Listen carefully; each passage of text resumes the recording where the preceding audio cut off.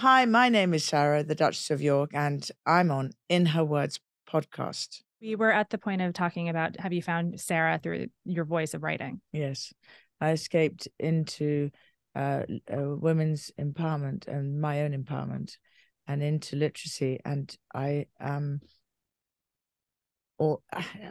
passionate I could say obsessed with writing. Okay.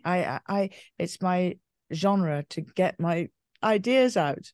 Yeah. And my views out and my voice out through my characters.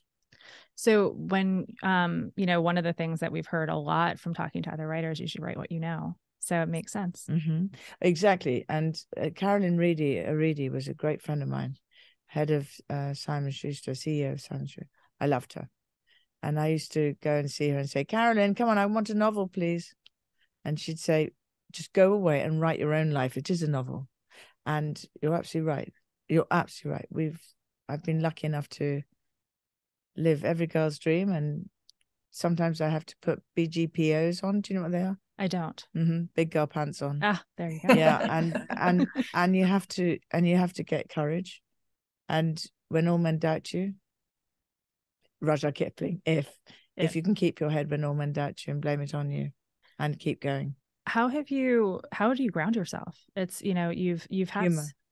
Okay. Totally humor, and teamwork, and loyalty, and kindness. Honestly, I can't have anyone with me who's not stratospherically kind, because I'm so gentle, and it says a lot about my team that they must love about themselves, because otherwise they wouldn't be able to be with me, because we have to have kindness in the team. And if we don't have it, and respect, and if we don't have it, I can't. I have to live like that. Yeah. KQ is I'm working with a scientist, Donna Young, on bringing out KQ for children, kindness quota. So you have EQ, IQ, and KQ. Oh, wow. And because you can teach kindness, and we need to teach children kindness. Well, it's something that's missing in the world right now. Yes. And I think it's something that would be so important. And so I think people are looking for it right now based on what's happening all around us. 100% that I've noticed when the refugees come over the Ukraine border. I'm talking now in particular about 3 to 5 year old who I know, called David and Sophie. And their mum, it was 4 a.m, and the husband went to war. She thought there were fireworks going off. And she picked up David and Sophie and ran 4 a.m. out of the house with nothing. Sophie is very autistic, and she's in the middle of Ukraine. What was she supposed to do? Where was she supposed to go?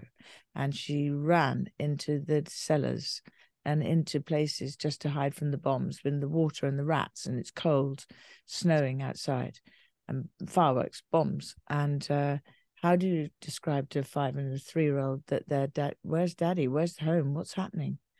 And she ran on. She's called Olga, mum's called Olga. She ran on, she got to Warsaw eventually. It took her 7 days. And I met her in Warsaw. I can show you a photograph of her. And every single day I'm so grateful to Olga, because I think about her, and I think about her life right now. And I think we've got to help her bring up her children without fear. Because if there are 85.7 million displaced people in the world, why are we not teaching more kindness, more joy, so that we make a better planet for them, so that they don't grow up believing fear, war, violence, drugs, and all these things. So yes, I'm working with Montessori schools. I have 27,000 schools, and I'm their ambassador. I work with them, and we're building Education for the Future Fund in order to bring schools to every single border around Ukraine, and also Yemen, Syria, Afghanistan, anywhere there is a refugee camp or a displaced person. That's incredible. Thank you for doing that. Thank you. And creating such an incredible movement. Yeah. You've always given that voice to people, and you've talked a lot, and you've done a lot of charity work when it comes to education and literacy for children. Yes, you're also, as you had mentioned, you've written so many children's books. It's like, it's such a passion of yours. Yeah. Can we dive into that a little bit in terms of where that started and how you started it? So during the pandemic, I wrote my first novel, and then I realized that there's so many children out there that need to read a book or to hear a story, and they're alone and lonely and sad. And I've always said that all they need is a little bit of levity. So I went on YouTube, started my own YouTube channel called Storytime with Fergie and Friends. Yes. And it's 3 to 6 year olds, and I make a set, and then I'm very silly on the set. And I remember sending it all to hospitals and children's charities all over the world. And one of the books that Los Angeles Hospital asked me to read was the Winky Winky Stinky Wonky Donkey. And I was sort of thinking, what? Okay, off we go. It was the most famous book, and they wanted me to read it, so I did. And then the Ugandan Children's Hospital and the most incredible development center wanted me to read The Little Hen, and the Out of the Wall Gang, the Hole in the Wall Gang asked me to read, so many different books. So I did, and in doing it, I have still gone on doing it. So I do it every single day. Even today now, I've put one in the can for today. Oh, that's fantastic. In terms of writing children's books, what was the impetus for you to really dive into writing your own? Well, every single book of mine, all my 82 books, are all semi-autobiographic. So in 1989, I got my helicopter license, and I flew Budgie the helicopter. I flew a helicopter which looked like a budgerigar. So I put on my talking hat. Okay. And I flew my helicopter, single-engine Jet Ranger, and I chased rabbits down the runway. Yeah. Mm-hmm. And so I was explaining to somebody that night who happened to be the leading literary agent in this country for children's. And I didn't know. I was at a dinner, and he said, oh, that sounds very interesting. Why don't you write a children's book? So I wrote it down, and that was in 89. We became number one with Budgie the helicopter in this country, in America. And went on Fox Saturday morning, 9 a.m. animation. There are 60. I think there's 62 licenses and about 42 animation episodes on YouTube right now. Anyway, Budgie the helicopter. Then I went on from Budgie the helicopter to then I really threw myself into Little Red. Yeah, and Little Red is very important to me. Yeah, and she survived. She was for the children of Oklahoma City, and the bombing went off in April 1995, and I flew to Oklahoma City, went up to the first responders and up to the intensive care, and I said, "What can I do?" They said, "Save our grandchildren." This was to Dolores. Save my grandson.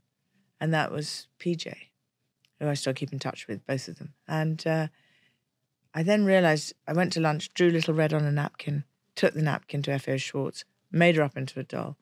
And she's in Oklahoma City Museum right now. Oh. And then I started Chances for Children. I wanted to thank the American people for giving me my life. And by that I mean, I wanted to say, you gave me a job after my divorce. You gave me strength, you gave me confidence, and you gave me a second chance. So I wanted to thank you all. And so I started the foundation to help the children of the future. So live the brand, educate, educate, educate. And then Little Red was in Howard Nelson Lutnick gave me an office in the 101st floor of the World Trade Center in the North Tower. And Little Red is a rag doll. She stands at around about, 15 inches. And she came down from 101 floors, and she was found in the rubble. And CNN filmed it and said, "Look, a child's doll." And Larry King said, "No, that's Fergie's Little Red. And she stands for children's rights all over the world." And from her, I went on and built 156 schools, 56 from the ground up. That's incredible. Incredible. In Africa. That's amazing. Yes, it's incredible, really.